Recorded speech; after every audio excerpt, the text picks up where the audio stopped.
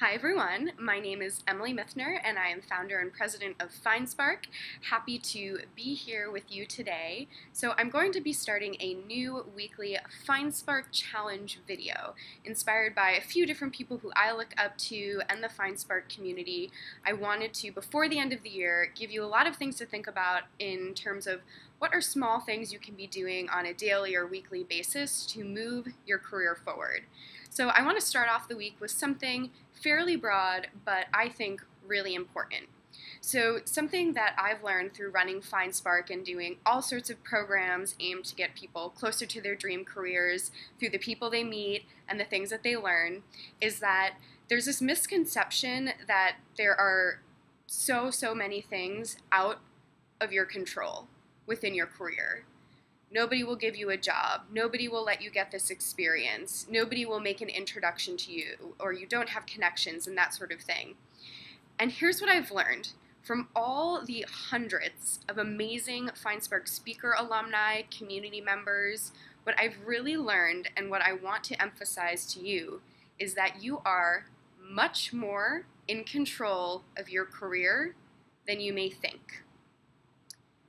So what I want to challenge you to do this week is to ask for something. I think so often we're just waiting to be given things and expecting that other people will have our backs and look out for us, which hopefully you will develop a network that will help you, but ultimately it's going to come down to you. So your FindSpark challenge this week is to ask for something within your career.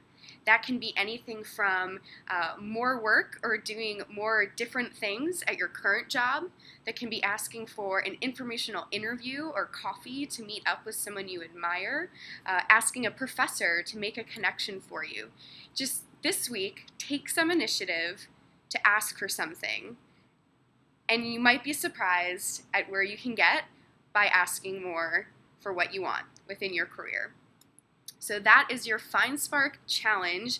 Now, as we launch this new video series, we would love to follow along with what you're actually doing within the FindSpark challenge. So what did you ask for this week? Tell us. Use the hashtag FindSpark and tweet about your challenge, how's it going, the results that you've seen, and we will keep track of each other's progress throughout the next few months. So looking forward to hearing from you and seeing what you ask for and what happens as a result this week.